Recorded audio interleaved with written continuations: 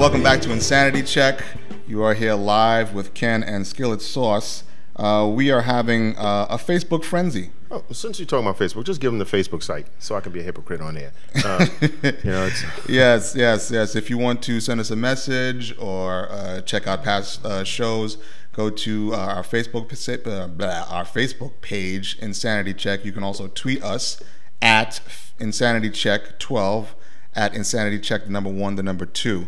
If you would like to weigh in on this conversation, please feel free. The phone number is 718-369-0411. So basically, when we left off, we are talking about a website that a friend of mine sent, and it's BuzzFeed, and the article is called 26 Signs You Should Probably Get Off of Facebook. And thus far, we have covered someone who was in a car accident and decided to tweet about their accident as they're gushing blood. A moron who robbed the house, decided I guess he had to check his updates or whatever, and left himself logged in. Of course, he was busted. Mm-hmm. And then we left off with, a vile piece of shit who needed to toss himself off in the bathroom of an airplane and got busted by a woman and her toddler, and he is now looking at jail time. Yes. I wanted to say, if you can see into this stuff, why is it necessary to misspell words so badly? Now, I can understand when you're texting, you have 160 characters, so you try and figure out a language that can convey what you're trying to say in 160 characters or less. But some of this shit is egregious. I mean, you're trying to spell what, right? And the abbreviation for what is W-A-T. That's just one character off from the correct spelling. Why would it be necessary to drop that H? I mean, and I'm dead serious about this. I have no understanding or I guess, no, just understanding of why somebody would spell this poorly unless they were absolutely complete dregs, brain damaged idiots. Well, that's an option that you're failing to recognize, that they just might be stupid. I mean, this is insanely stupid to say the least. I mean, Jesus. I mean, that kind of looks like a typo. They repeated it twice. I mean, I know cuz is C-U-Z. I mean, I thought nobody used cuz except for those African scammers that trying to, because whenever they send you those emails, they say, cuz up. Come on, man. Yeah. Nobody's going to believe that. Okay. Next up is number 11, which is kind of interesting. You're holding someone hostage. Yeah. Oh, okay. And you decide to go on Facebook.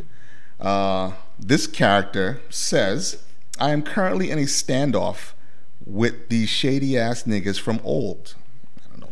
Once again, misspelled all over the place. Wit. Yeah, read it right. Read it right. Kind of ugly, but ready for whatever. Son. I love you guys. And if I don't make it out of here alive, that I'm in a better place and you were all great friends. So this cat is preparing to meet his maker. Mm-hmm. Mm-hmm. Well, I guess in another TV radio show that'd be sad, but I'm waiting for this dude to die. So he's signing off. He's like, this is the last hurrah. This is the Alamo. I'm going out in a blaze of glory, and I'm going to be texting and updating you as it happens.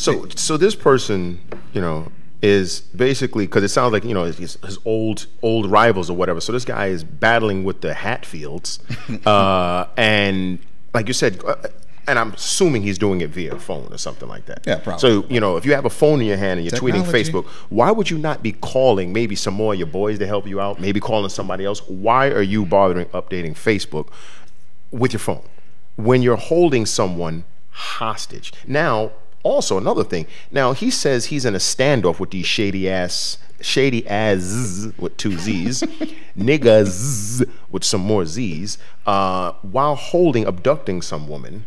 How did this woman come into this? Because now I actually want to know more about what's going on. Well, at the bottom it says he held a woman hostage for 16 hours in a hotel room in Utah and basically live blogged the entire thing on Facebook. No, I understand that, but then who's these shady ass niggas? Who's that? I don't know. Niggas her next of kin, her family? She could have been a hoe. She didn't give him the reach around, or maybe bit his nut, something he didn't want to pay, turned into a problem. She somehow sent out a smoke signal and got the local Utah pimps to come down, and then it was a brouhaha, as they say. No, I guess so. Otherwise, I don't know. He well, he is of Latino descent from from his last name, and from what I can see his pictures. So I don't. It was a battle of oranges. I don't know. Listen, these people are idiots. Again, deserves death. Deserves death. I mean, this person is absolutely like there should be some kind of damn fool of the year awards, you know. But let's go to how do people now. Before we even read the responses, this is someone that you know, probably holed up in a shack or someplace like that. Not hotel room. Hotel room, like I said. Probably wasn't the Ritz. No. We'll continue. He's got the woman in a yoke with a gun looking out the window like Malcolm X. Now, your boys and all the people are envisioning this in their brain, and this is how they respond to the situation. No, you needs to do the right thing. I can't even understand this. I love you, and so does everyone else. I can't, with a K, lose another person. Actually, that's loose another person. Loose another person. You're just angry. It don't have to go down like this. I hope you're okay. I love you. I hope. No, he's a damn sight far away from being okay. He's holding a woman hostage in a hotel room with the Hatfields gunning for him. So what do you mean, I hope you're okay? What the hell does that mean? Well, again, playing devil's advocate, it was a 16-hour standoff. You know, this cat may have come in, you know, at hour number 5, and you know, maybe hadn't heard from him in a while, and you know, he just, you know, he hopes he's all right. I don't know. I don't know what you do in a standoff, and I certainly don't know what you do when you're Facebooking during a standoff. But again, hopefully the federales came in and fucking blew this dude to hell because he deserves it. Wait a second. No, look at the read 1, 2, 3, 4 down. Read this, man. J-Dog, you better make it out alive. Don't be stupid, nigga.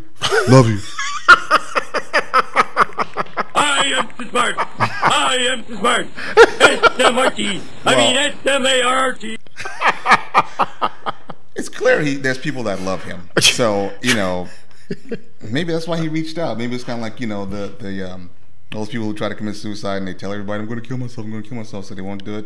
So they get somebody to stop them. I guess so, man. Okay. Next up, number 12.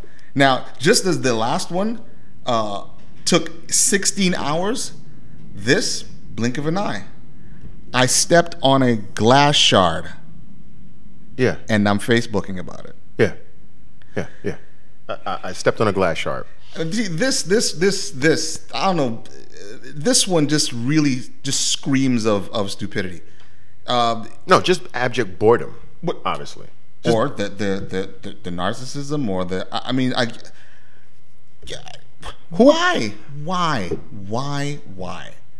So if you bump yourself, you know, turn in the corner of your bed, I guess you have to Facebook about that.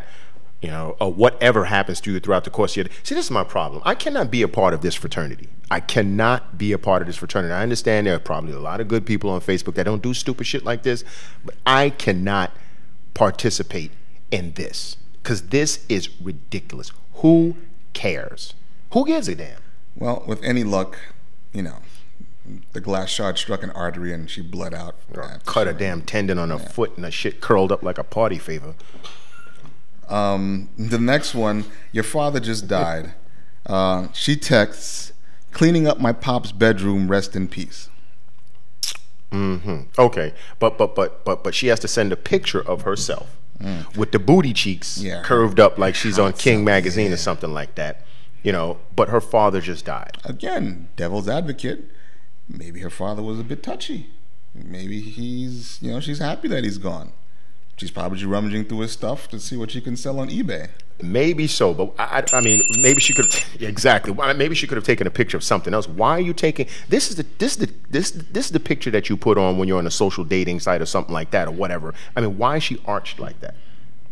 Because she's a hot piece, man, and hot pieces have no choice but to get up out of here. Arch their back. So, any case, but this fool, whose father just died, You know, she's putting it out there, and she sort of blew up her own situation because I can't take it seriously that your father just died and you're putting a picture up like this. But this is what, you know, you have the first comment, of course, is by some reprobate, ghetto booty.